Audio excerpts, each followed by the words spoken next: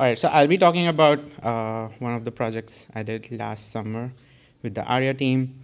It's called as EgoHumans. It's fundamentally a dataset project, but let me motivate this first. So there have been many 3D human datasets so far. 3DPW from Munich, Panoptic Studio from CMU, very popular, Human 3.6M, 3DHP.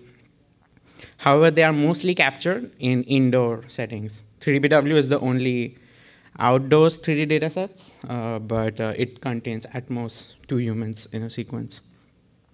Apart from this, the activities showcased in the dataset are slow, like standing, talking, walking, etc. Also, on a minor note, from the aesthetic perspective, it's about time we replace them. You can see the video resolutions are pretty low. So yeah, to address all of these issues, we constructed the EgoHumans dataset. This took around 8 months to complete. I just wrapped it up recently. These are some visuals from the dataset. As you can see, we are no longer constrained to indoor settings, unlike previous works.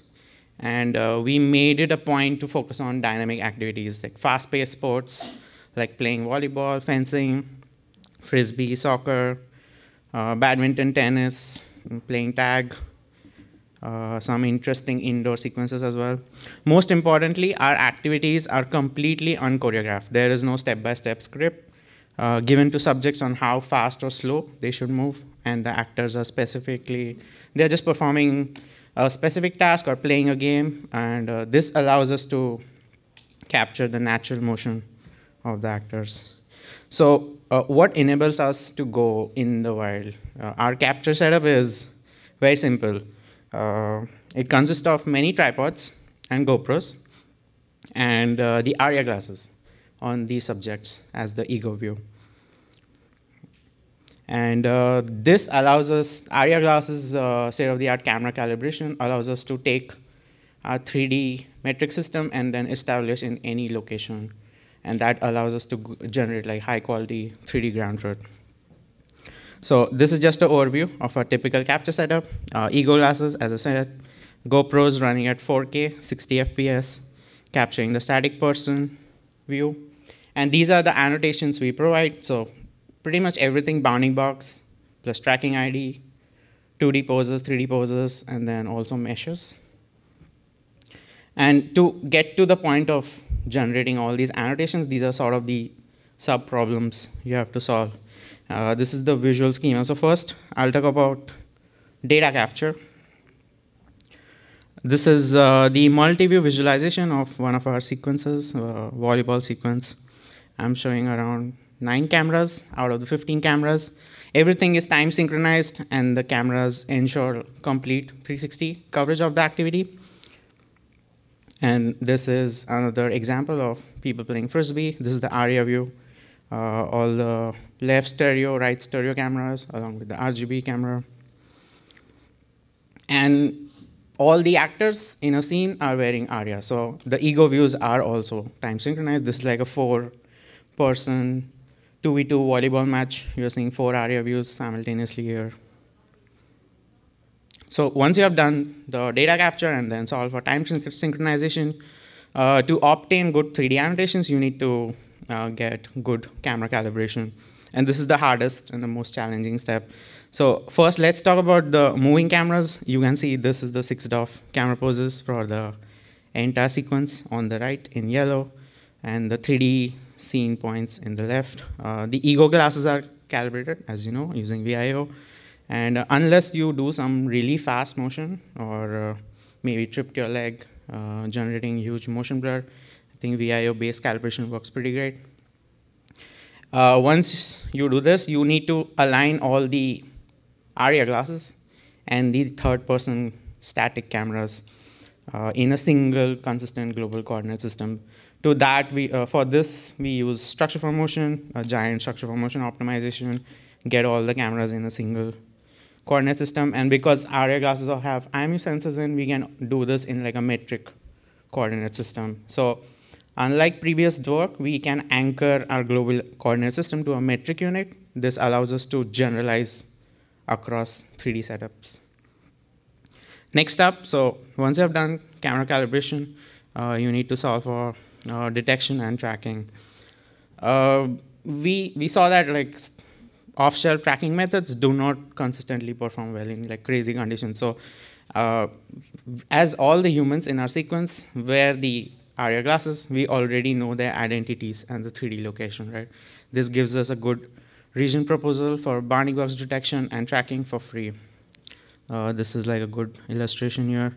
As you can see, even in extreme or complete occlusion, look for the left image here. We can still detect and track humans, the red bounding box in the left. All right, so once you have done for tracking, this next step is getting 2D poses per view.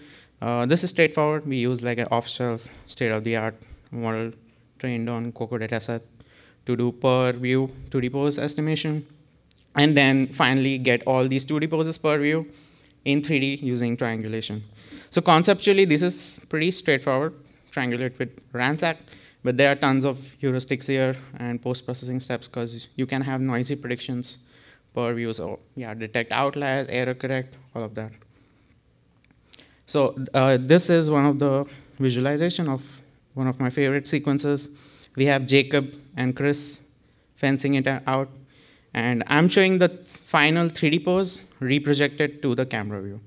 As you can see, our poses are robust to dynamic human motion. And because it is multi-view, robust to any kind of occlusion. So you can get this kind of see-through effect.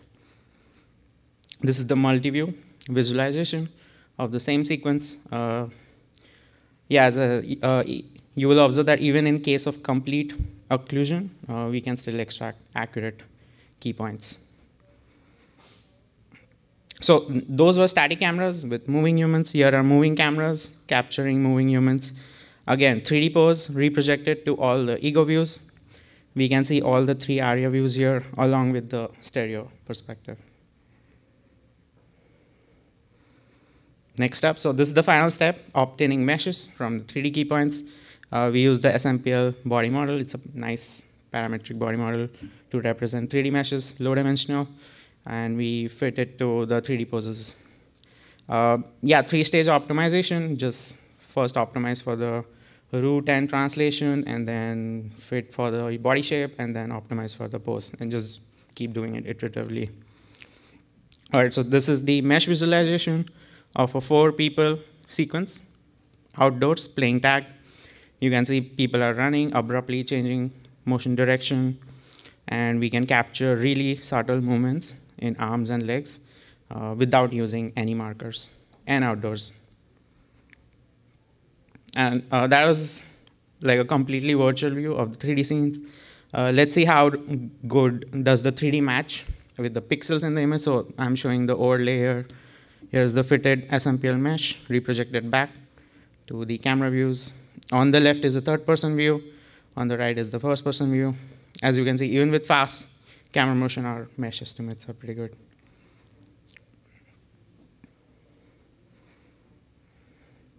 And yeah, this is the multi-view visualization of the same sequence, all the 9 cameras again.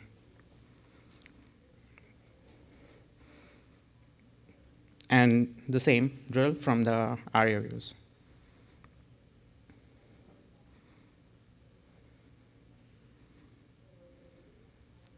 Cool.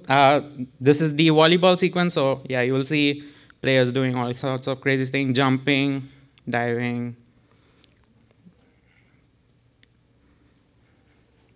and the Aria view. All the 4 players together.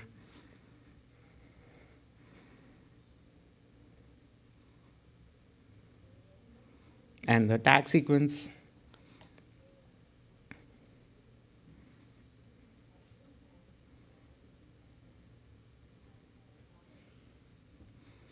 And the Aria view for the same tag sequence. All right, yeah, so that was some of the sequences we have. Once you have collected all this data, you can now train a model to reason from the ego perspective. So I'll not go into the details of this here, but we basically train a 3D tracker, which can just do tracking just from the Aria view. So given left, right, and RGB image, it can output human meshes but across time, so with human identities as well. And here is a comparison of our model with baseline tracking methods. So for the ego view, due to huge camera motion, you will often see that 2D methods, they suffer from a lot of ID switches. But our method is able to fix those ID switches because of it being fundamentally 3D. And yeah, next up, this is like a sneak peek into the next follow-up project we are doing. So this is the prediction of off-shelf method we have on crazy scenarios like where there is extreme human-human contact, for example, hugging here. As you can see, everything fails. Current methods are not designed to handle human-human contact. And this is another example which we are doing, where there's like a grappling sequence, two people are wrestling. So the setup is similar. We have static cameras, but both of the players are wearing Aria. So yeah, this is ongoing right now. We hope to make some progress here. But what you are seeing right now is the current state of our results here for this sequence. You can see there are no obvious misses, as you saw with the off-shelf methods, but there is still interpenetration error or yeah, collision. So we are working on improving this right now. Hope to show it very soon. Cool. Yeah, that's about it. Please check out our project page or the code and data. Thanks.